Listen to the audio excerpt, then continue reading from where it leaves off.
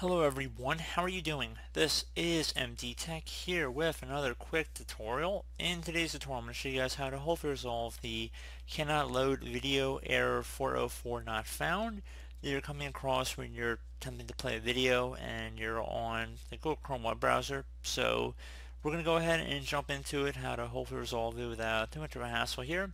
And we're going to start by opening up the start menu.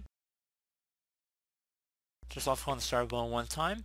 Type in Windows Firewall. Best match should come back a Windows Defender Firewall. Go ahead and left click on that option one time.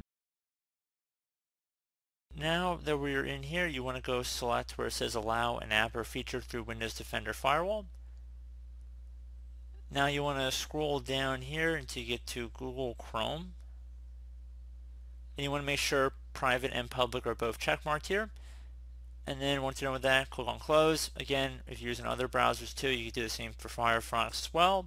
So you just click on the change settings button up at the top in order to have the ability to actually check mark stuff in here.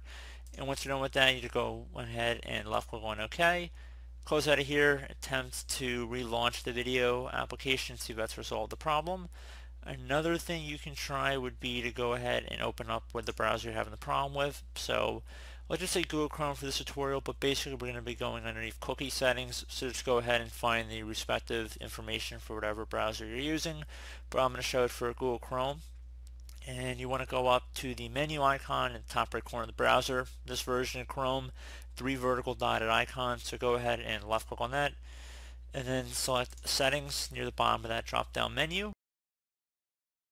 Now you want to go ahead and scroll down to the bottom of this page where it says Advanced. Go ahead and left click on that one time. Underneath Privacy and Security, select where it says Clear Browsing Data.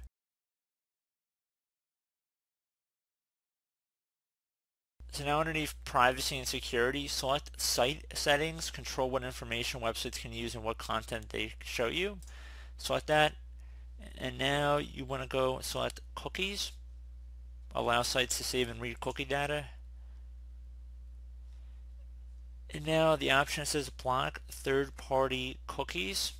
You want to make sure this is unchecked here, so if it's in the position that's blue oval like this, you want to turn it off, so just click inside the oval one time until it's a gray oval, versus prevent third-party websites from saving and reading cookie data. So if you're blocking that, there's a very good chance that's creating your issue here. So we're going to go ahead, close out of here, relaunch whatever program, video you're having the problem with. Hopefully that's again been able to resolve your problem. So as always, thank you guys for watching this brief tutorial. I hope I was able to help you out, and I do look forward to catching you all in the next tutorial. Goodbye.